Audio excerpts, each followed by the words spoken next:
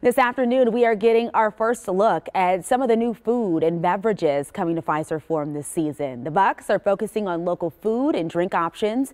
That means they are adding several new local craft beers. Also new this year, Filipino egg rolls, a new house-made deep dish pizza, loaded baked potatoes, and a dessert cart with sweets from several local bakeries. Especially coming out of the pandemic, being able to partner with local businesses and local breweries has been great for us to help them rebuild their businesses. And it all looks good too. Fiserv Forum is also adding new locations of the Mecca Sports Bar and Grill and the Cluckery inside Fiserv Forum.